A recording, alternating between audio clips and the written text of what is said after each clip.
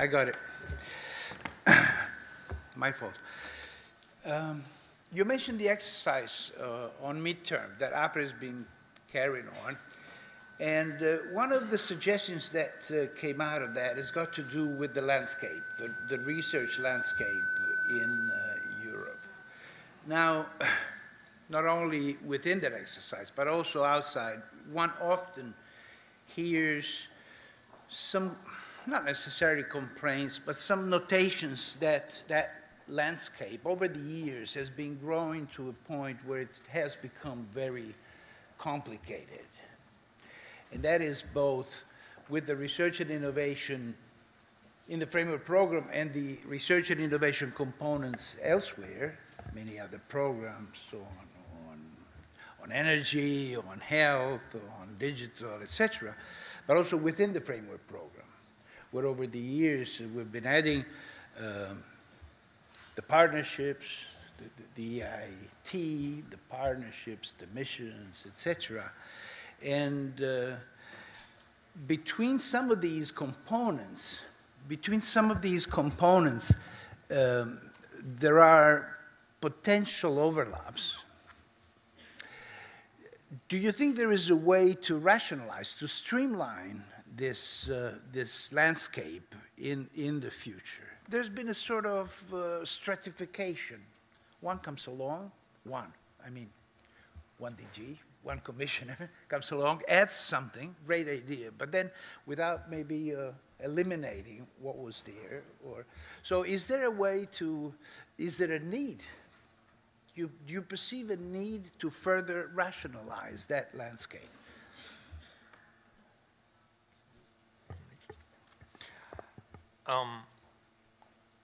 Well, good question. There is one message that we have already heard loud and clear, even if it is perhaps a bit generic as a message. And it is that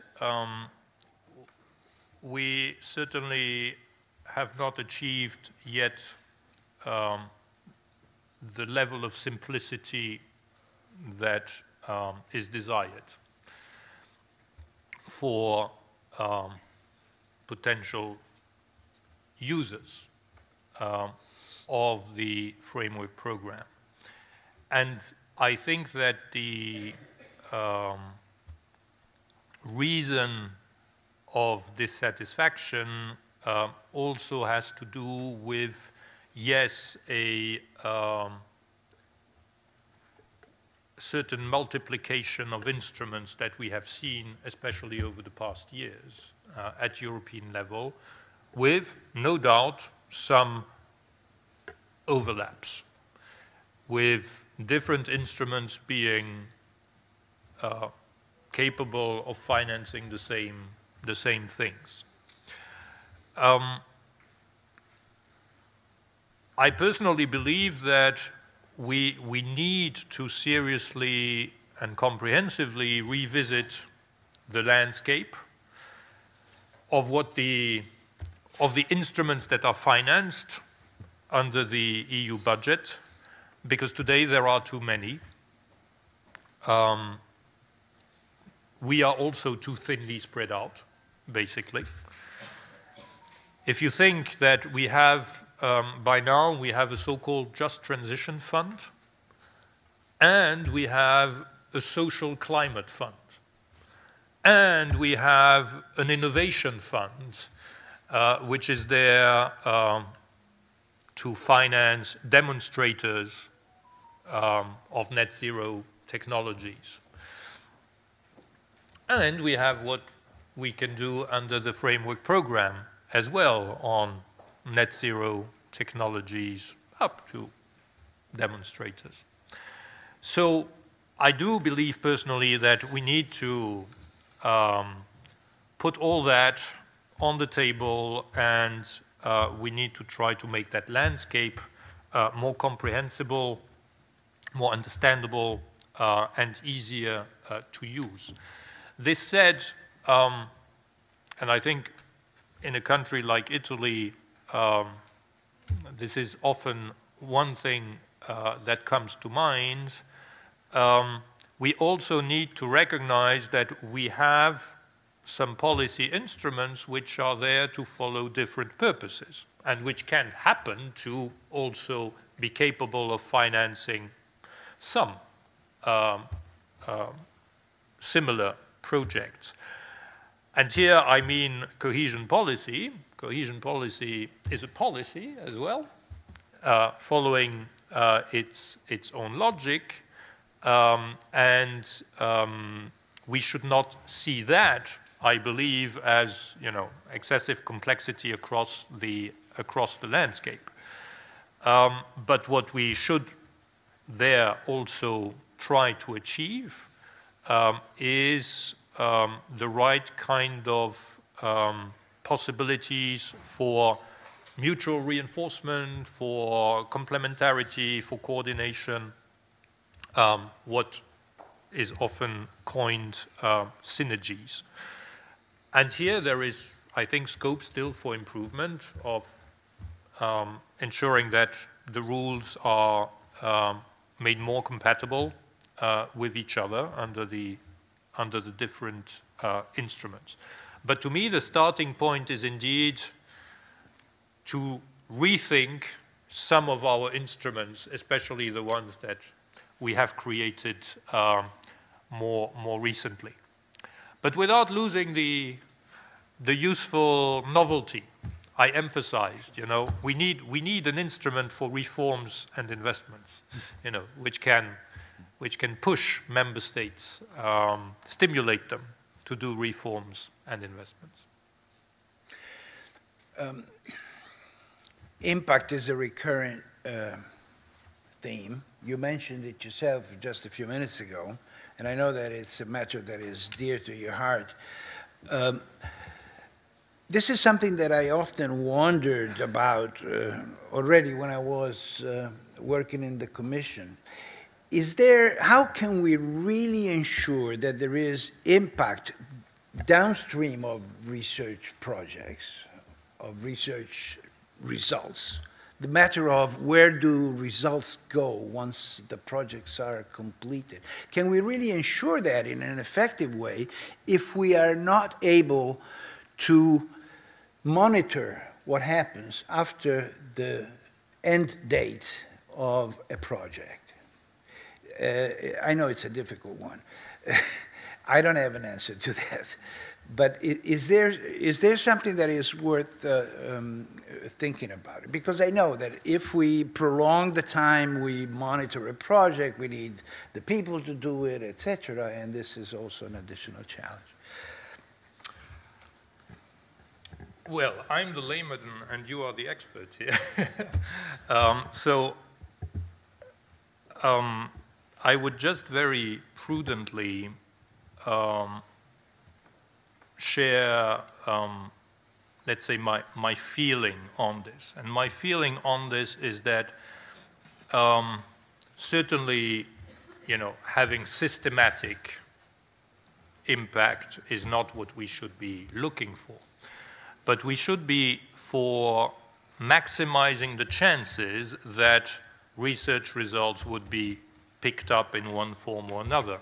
And in order to maximize those chances, we might want to reflect further in the direction which was tentatively already chosen under Horizon Europe when introducing the element of exploitation and dissemination of results.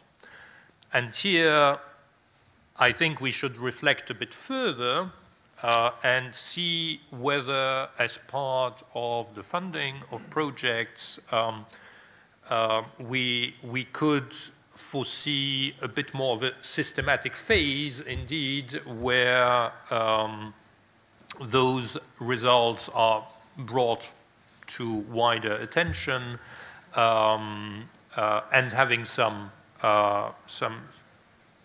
part of the funding reserved for that. Again, I said I speak prudently here because I am not knowledgeable in detail enough about how it is now working under Horizon Europe, but the sense I have gained is that there is some room for improvement. If we have the time, I'm looking for signals. A quick one. I know you're not going to talk about the budget of the next framework program. I'm not so naive as to think that you may launch into that. But there are voices rising from the Parliament that say we need to double. They've been talking, Eller and Carvalho have been talking about 200 billion. Do you think it's a battle worth fighting? Would you advise Eller and Carvalho that this is worth fighting? Is it realistic? Well, they have the legitimacy of their mandate. They are elected. So they have all the legitimacy in the world, I think, to defend that stance.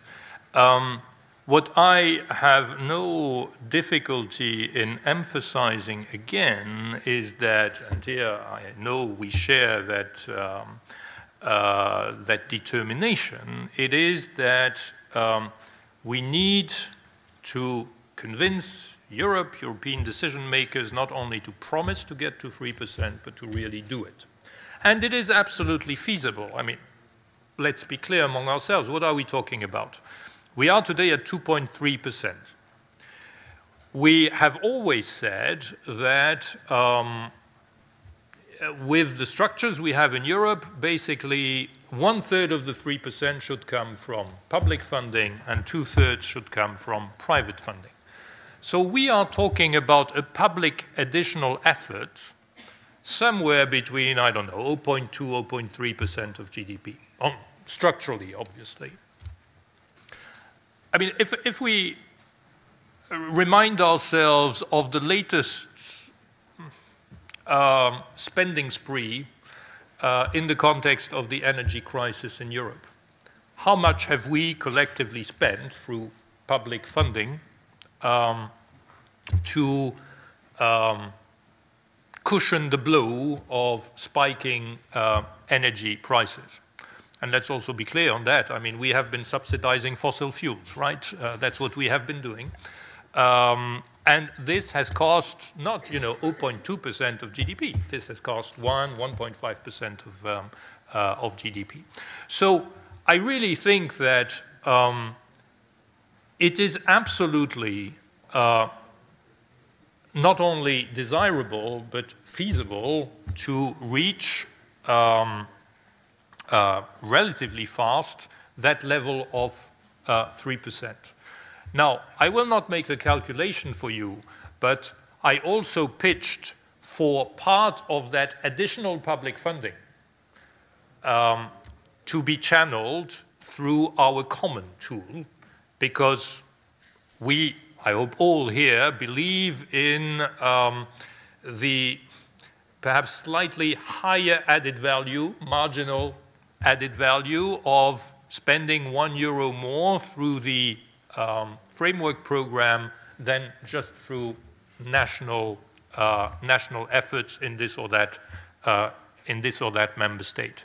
So here again, I think the conclusions that one can draw in terms of numbers, if you take the expected GDP in 2030, how much more money we would have in 2030 if indeed we spend 1% of GDP in public funding through research efforts and having the right kind of share for the European framework program.